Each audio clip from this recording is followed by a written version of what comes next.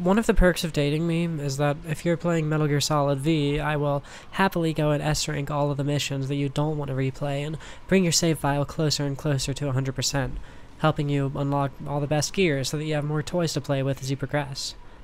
This was the situation that my girlfriend was in over last month, after gradually making her way through the whole series ever since I first introduced them to her last year. However, my girlfriend is actually pretty good at Metal Gear, so there wasn't too much for me to do that she didn't already handle for herself before I got the chance to. So, with only a couple missions left to S-rank and her drawing closer and closer to 100% completion, I decided to load up my old save file and see how much further she'd have to go before her army was as strong as mine had gotten. Well, seeing all of my old data there on the screen again, I was just instantly sucked back in. I'd been working on really honing my skills as a Metal Gear player over the last few months, getting all the achievements and highest ranked playthroughs in MGS 1, 2, and 3. I'd already gotten all the achievements in MGSV a couple years back, but there was one side of the game that I never touched in all my hundreds of hours of playtime. FOB missions. The never-ending Cold War that every single player is participating in. The central premise of MGSV is that you go around various conflict regions, pursuing revenge on a mysterious figure, all while recruiting soldiers from around the battlefield into a private army, Diamond Dogs.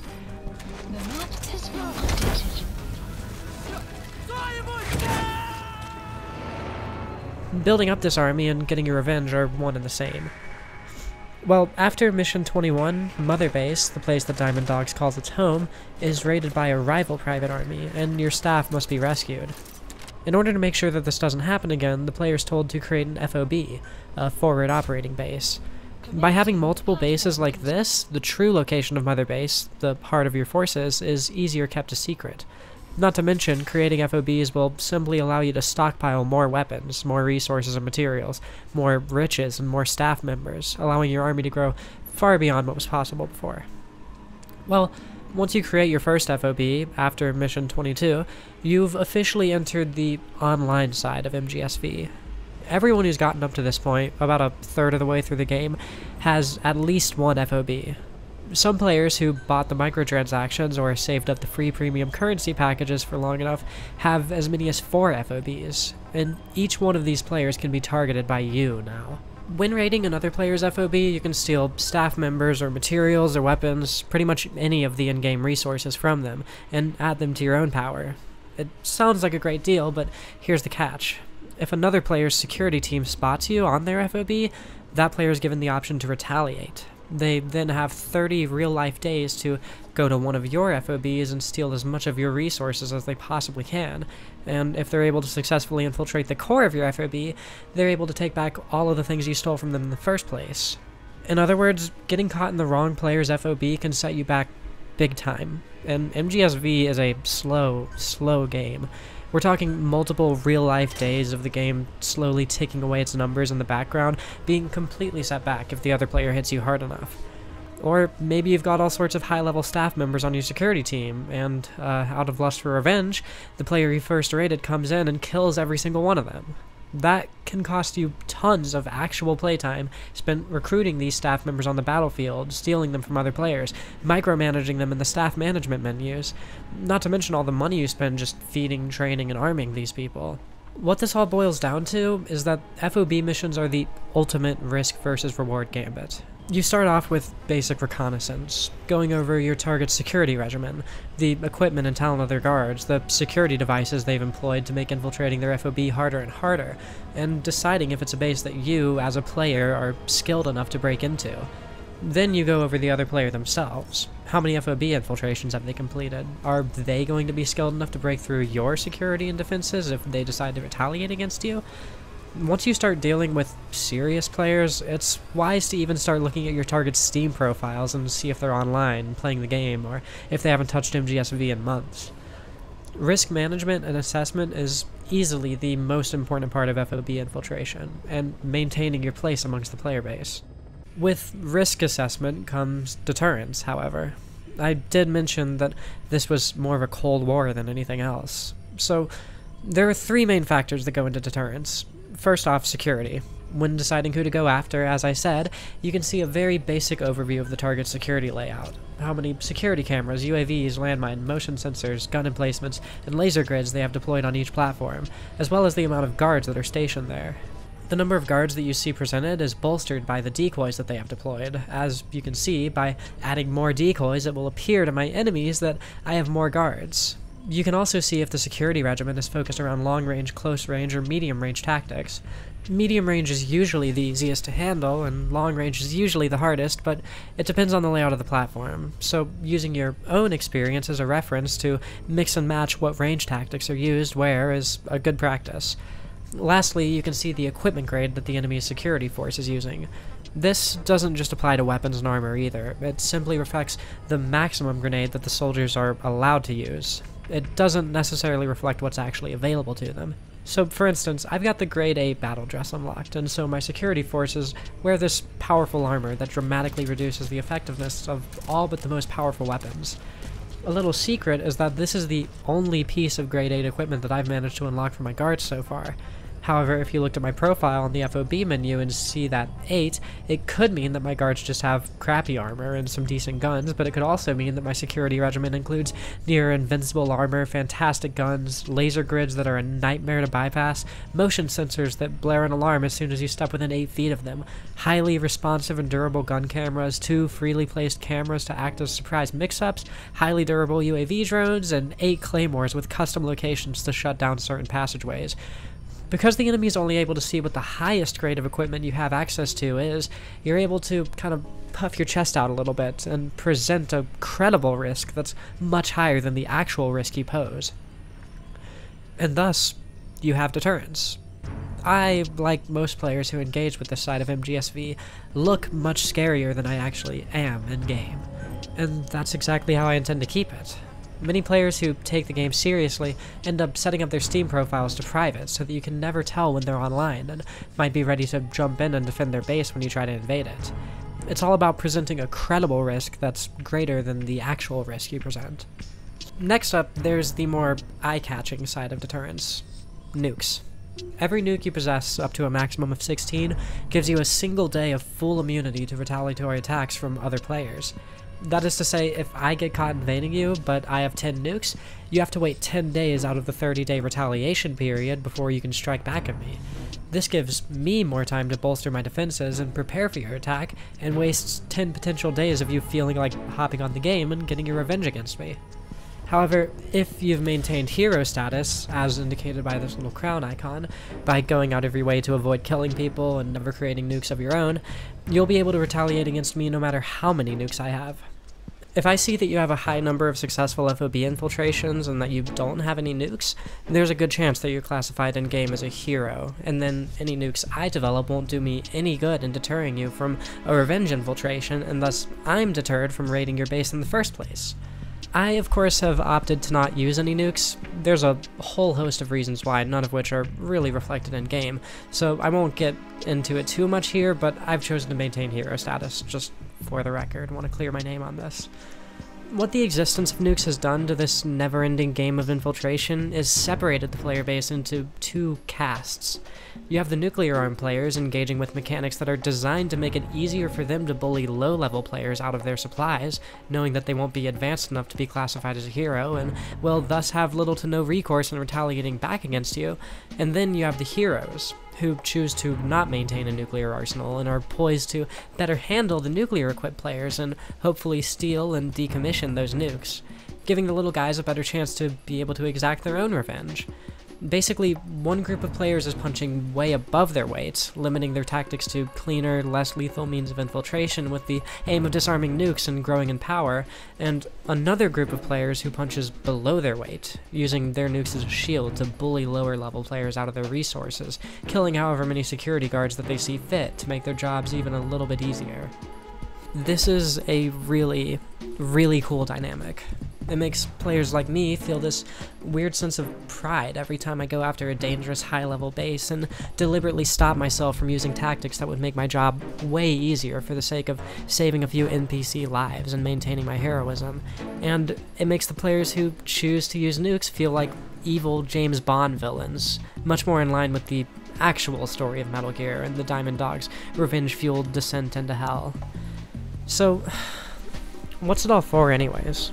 All these materials and resources and staff members were stealing from each other all day. What do we actually use them for? Well, you can probably guess this, but we use them to get more powerful. The biggest goal is simply upgrading all your FOBs to the max level.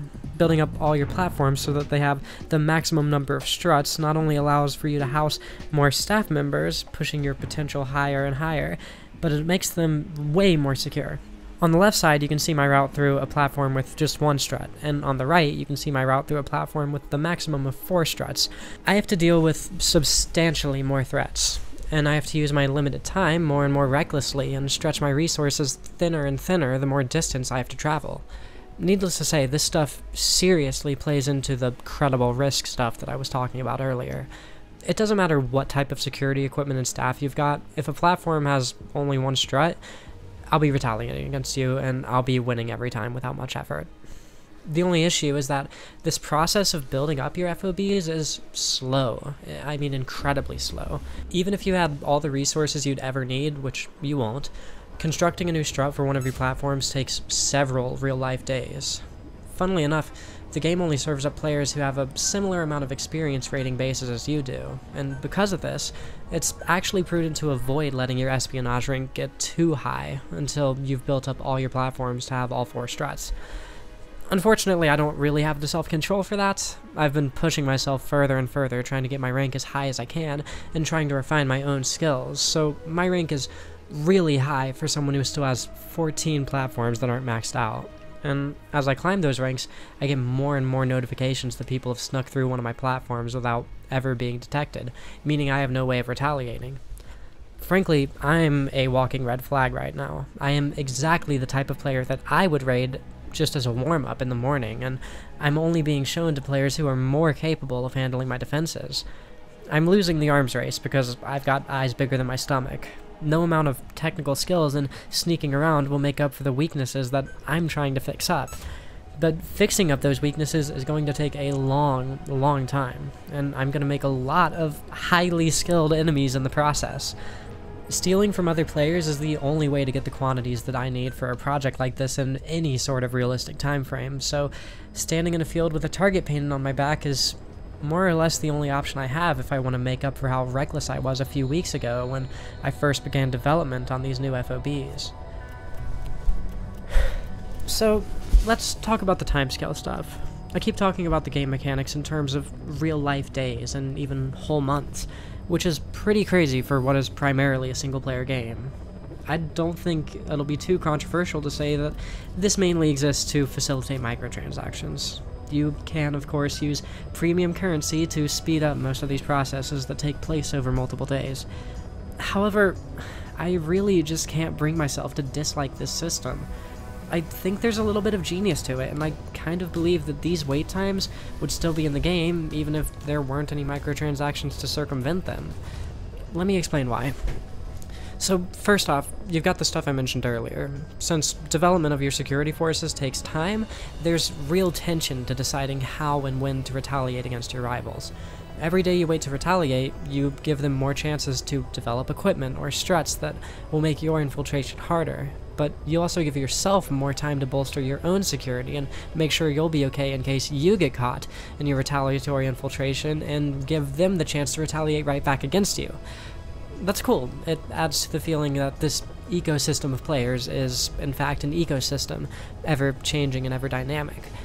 But these multi-day wait times also apply to developing the highest equipment for you to use, and this just keeps me completely hooked by always giving me something to look forward to tomorrow. Whereas in any other game, I would have abandoned the grind by now. In most games that have things to grind towards, I end up fixating on the grind, playing for several hours a day, getting more and more powerful, until I just get bored. It's like, yeah, I earned all of this stuff in Helldivers because I grinded for it, but the fact that I can get an equipment upgrade and immediately start using it and continue the grind makes unlocking this stuff feel so much less substantial, like it's just another step in the path towards something higher. I don't remember when I unlocked this shotgun in Helldivers, but you bet your ass I remember when I finally got my grade 9 sleep grenades, after having to wait 10 days for them to develop. I was hyped as hell. Not only can I carry 12 of them into each mission now, but their effect radius is absurdly high. In the right circumstances, I can clear an entire platform with just 2 or 3 of these things, at almost no risk to myself. I grinded enough to finally be able to start development on them, and the immediate satisfaction of that was just getting that timer started. I could feel good about that. Close out the game and open it up the next day, and start working my way towards the next goal, and get the next timer started. And all the time I'm grinding, I'm looking at my lame old tier 7 sleep grenades and hyping myself up for the upgrade, thinking about how my tactics are gonna change once I get these new grenades. I can't really explain why this system is so appealing to me beyond that, but I really do feel like these long waits are what's enabled a grindy-ass game like this to hold my attention for so much longer than something like Helldivers did, even with its constant content updates. On top of that, logging in every day just to check on a couple things, move some staff members around, see if I've been invaded, go over the security logs, and attempt to shore up my weaknesses by tweaking the surprisingly deep security settings, all of it really makes me feel like I'm running a private army, and I have to just check in daily with just the right amount of administrative, managerial responsibilities. But let's go back to something I said a moment ago. Hyping myself up for the upgrade, thinking about how my tactics are gonna change once I get these new grenades. Could a simple upgrade to an item I'm already using religiously really change my tactics enough that I have to think about it so much? Well, yes, actually. Let me tell you right now, I've never really been a competitive gamer, other than a few years of Counter-Strike back in the day, but I never have thought about the tactics I use in the game as much as I have over the course of my progression as an FOB infiltrator. This stuff gets nuanced. In the single-player open-world side of MGSV, I and most other players tend to stick to pretty simple loadouts. Sneaking around in this game isn't exactly hard, so playing non-lethally is usually as simple as a tranq pistol, tranq sniper, rubber bullets AR, sleep grenade, box, magazines, and decoys. Bring D-Dog with you so that enemies can't surprise you, and you're set to handle pretty much any challenge in this game without much difficulty, save for the occasional boss encounter. You've got about 1 million options in this game, and they're all super fun, but the optimal strategies for each situation are pretty quick to surface, even early in the game. And once you land on those strategies, it's hard to experiment more without feeling like you're just slowing yourself down. In FOB missions, however, the depth of those seemingly simple stealth mechanics gets pushed to its absolute limit. The stakes are much higher, reflex mode is incredibly short, guards have better armor, cameras, motion alarms, and UAVs come into play, and suddenly every little nuance of how these guards think and react becomes extremely important. You need to learn exactly when to throw a magazine to make a flashlight guard turn around while he's investigating your shadowy figure. You need to learn how the form-up mechanics work to make multiple guards investigate a single distraction. You need to learn how and when you're able to draw enemies' attention away from your position during a combat state. In fact, you even have to learn how to avoid putting enemies into a caution state. Sure, nobody's seen you and you haven't caused any harm, but all it takes is one plume of smoke, one missing materials container, one destroyed camera being noticed by a guard, and the targeted player gets notified that they're being raided and can move in to defend. Even if you're staying out of sight and not getting caught, it pays to make sure you aren't raising even the slightest amount of suspicion from the enemy security detail. All of these factors combined lead to a situation where, yeah, a slightly larger effect radius on my sleep grenades does matter a lot. An extra 10% damage for my silenced air shotgun changes everything sometimes. The camouflage I use and the time of day I infiltrate become extremely important. Even something as simple as how long the barrel of my gun is can make or break an infiltration, and I mean that. It cost me 15 minutes of perfect stealth efforts. The thing that really elevates the tension is that, unlike in the offline open world experience, there isn't one clear strategy or loadout you can confidently carry into every mission. Sure, there's probably a theoretical best sniper rifle, best non-lethal shotgun, best tranq pistol, but you could absolutely make an argument for stealth players that use grenade launchers, or the rocket fist, or revolvers, or really anything else in the game. Each weapon type has situations where it's the clear winner, and the decision to take one weapon versus another needs to be made on a case-by-case, base-by-base basis. Tranquilizers are functionally useless against high-level, lethally configured guards, but sleep gas doesn't do a thing against non-lethally configured guards. Sure, you can sleep grenade lethal guards, but if you have to shoot one, there really isn't a quiet way to do it, regardless of whether you have a suppressor or not. Sniper guard regimens can super easily kill a run, but if you cover up your thermal footprint with a sneaking suit and use smoke grenades, they can be completely bypassed with hardly any effort. Shotgun guard regimens will very often surprise you around a corner and take you down in just one shot if you don't take absurdly heavy armor. There are pros and cons to every infiltration strategy, and pros and cons to every defense strategy. So rather than using the same loadouts every time, you're going to end up using almost everything in the game at some point or another if you want to truly excel at infiltration. And that's to say nothing of the nuance introduced by the risk that you could enter PvP at any moment when doing this stuff. At any point, a player could just show up to defend, or you could be tasked with defending. You never know when you're just going to be fighting another player who has just as many nuanced tactics at their disposal as you do. I even made this chart indicating what each security equipment grade could potentially entail. So if, for example, I see that an FOB has level 6 security equipment, I know for a fact that I won't be going up against motion-detecting anti-theft units or custom-placed mines or cameras, and so I'll know that I'm probably safe to not worry about triggering a caution state and losing the ability to automatically mark nearby cams, and that I can rest easily knowing that I won't trigger any alarms by walking near the cargo areas, and so I can use faster tactics and rely on my shotgun more than my sleep grenades. As you complete your infiltrations, you're going to have to learn a lot of information. Where the most dangerous areas are, how guards interact, what your own personal weaknesses are as a player, whether or not it's worth risking an enemy defender coming in to destroy mortars early, whether you can get away with stealing extra cargo containers, all sorts of information. Then, what's really cool is that you can use that knowledge to bolster your own security configurations. Take my support platform as an example. There's this one section I pass through on almost every single run, where I'm trying to focus on the guards that are blocking the entrance to this hangar that I need to access. And so I've placed a security camera in an incredibly devious spot, so that a player who's fixated on the 3 guards I have stationed there will be caught off guard when they realize that this little camera around the corner was the real threat all along. Or just up ahead in the lower area, just before the goal. By default, there's always going to be a claymore here and here, as well as a security camera covering this catwalk. So the easiest way to get through this room is to hop over the handrail and sneak through the foliage. But I've hidden a claymore directly under that handrail, so that you're practically guaranteed to either die in the explosion or draw the attention of the distant guards you were trying to close the distance on for a clean silent shotgun takedown.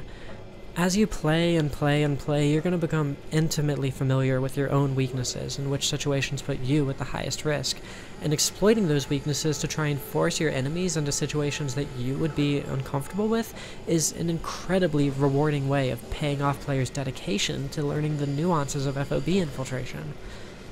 As I said, I have never in my life thought this much about the strategies I was using in a video game, even Counter-Strike. Finding out where my limits are and pushing past them, making friends and enemies, making an impression on people like Top Trans Pup Girl when she sees that my username is Frotweiler, getting into infiltration wars with another player only to finally full stealth their FOB to put an end to it, playing the month-long game of trying to fly under the radar until I'm equipped enough to start defending myself, only to then start really making a splash and infiltrating the more dangerous players' bases, stealing other players' nukes just to decommission them for the betterment of the whole in-game ecosystem, playing my part in this never-ending, globe-spanning Cold War. It's all been an incredible experience, and one that was just hiding in plain sight inside of the most misunderstood and underappreciated Metal Gear game of all time.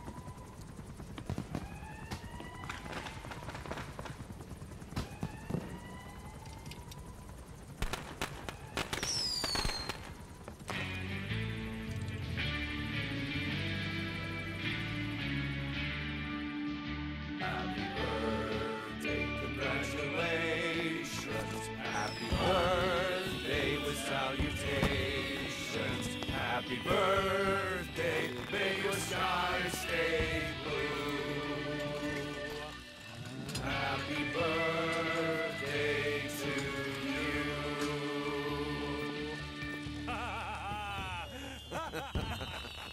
Happy birthday, boss.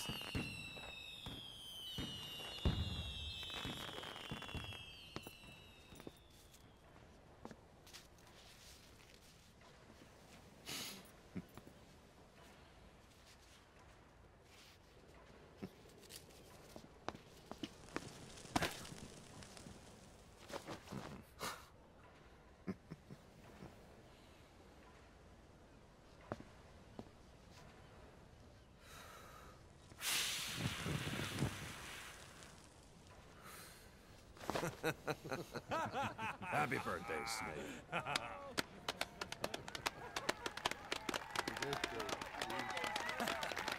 Happy birthday,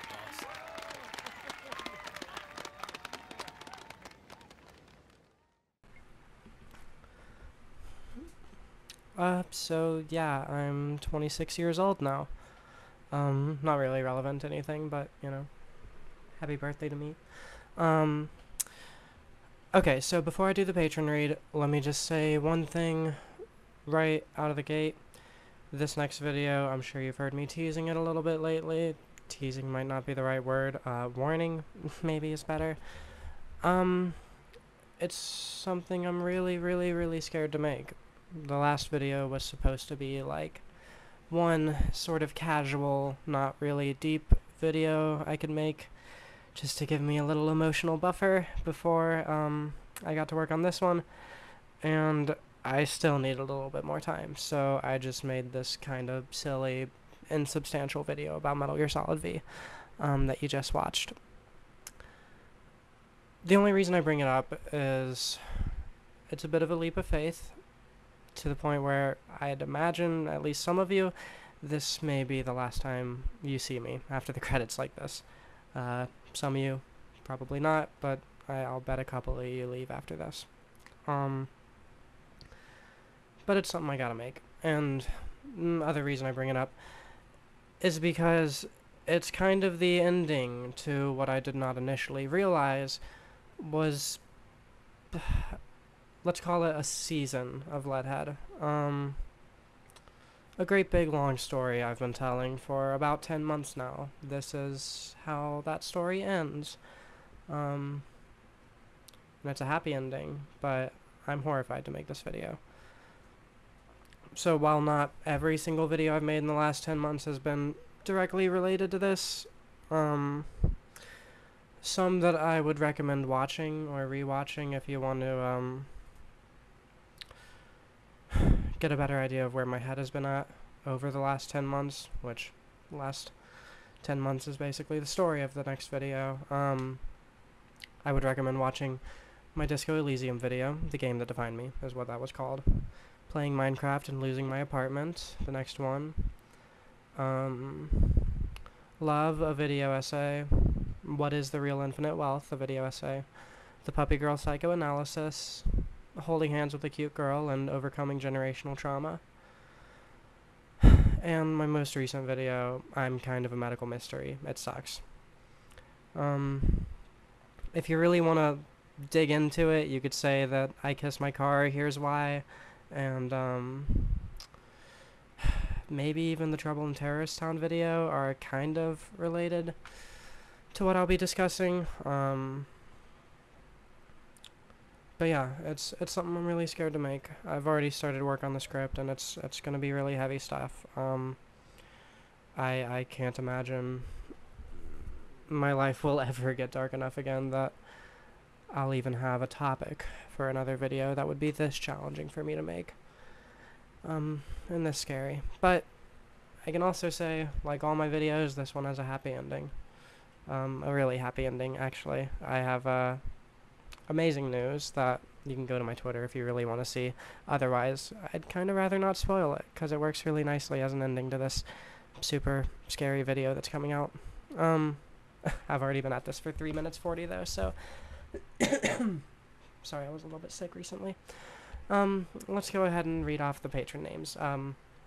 As always, I would like to thank the patrons who make these videos possible and put me in a position to do really bold stuff like what's about to happen, especially those who donate $10 or more monthly, such as Thea Westfall, Autumn Hawk, Ion Luster, River Moon, Marcy, Neo Lunatics, Chase Cares, Olivia, Agatha Sorceress. Hold up, let me expand the list.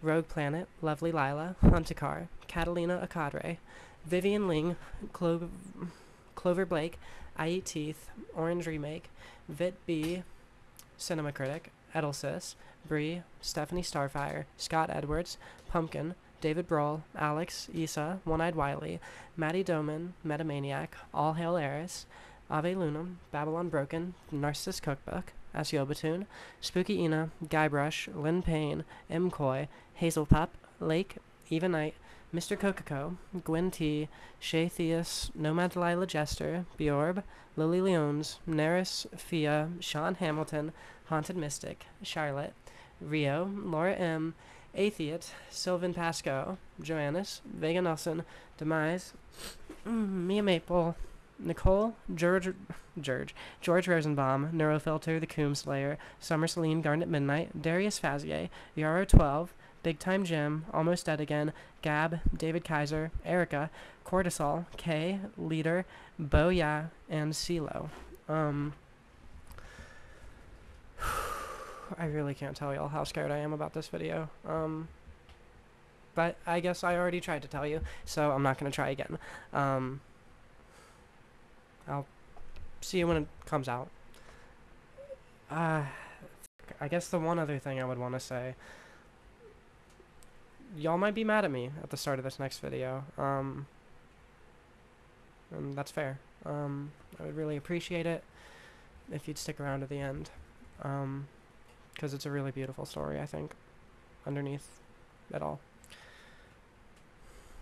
I'm sorry, I'm just being ominous. I'm gonna go get to work on the script. Later, guys.